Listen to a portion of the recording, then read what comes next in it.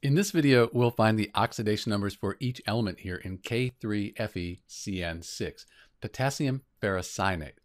To do that, first we need to realize there's no negative or positive sign after this formula here. That's because it's a neutral compound.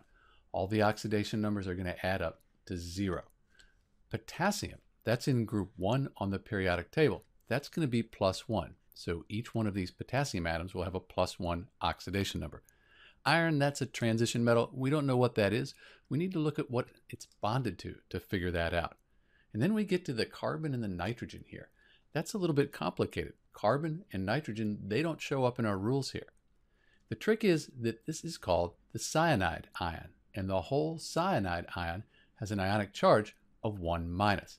When we have an ion, all the oxidation numbers, they're going to add up to the charge on the ion. So we know that the oxidation numbers for the carbon and the nitrogen, that's going to equal -1. So now we can just set an equation up. 3 times 1, that's 3, plus the iron, we don't know that, plus 6 times this -1, that's -6, that equals 0. So we have x minus 3 will equal 0, add 3 to both sides, and x equals a +3. So the oxidation number on the iron here in this potassium ferricyanide, that is a +3.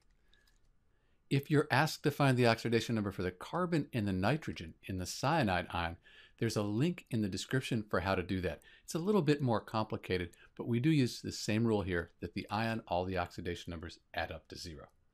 This is Dr. V with the oxidation numbers for K3Fe. Thanks for watching.